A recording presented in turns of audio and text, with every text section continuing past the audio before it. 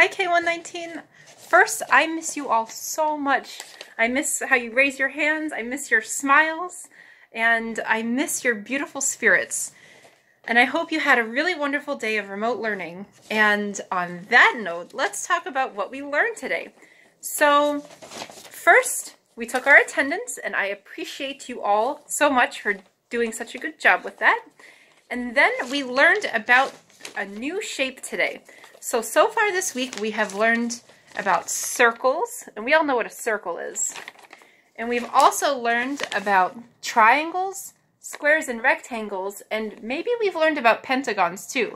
But today we learned a new shape, a hexagon. How many sides does a hexagon have? Let's count. 1, 2, 3, 4, 5, 6.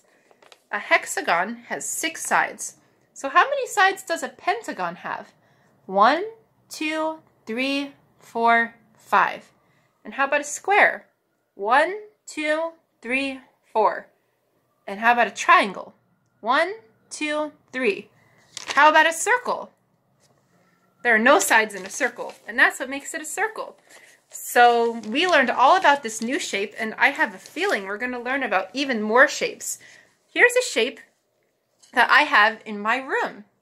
How many sides does this shape have?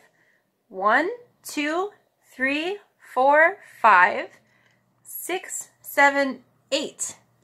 Soon we're going to learn what this shape is called, unless you already know, and I'll give you a hint. How many legs does an octopus have? It has 8 legs.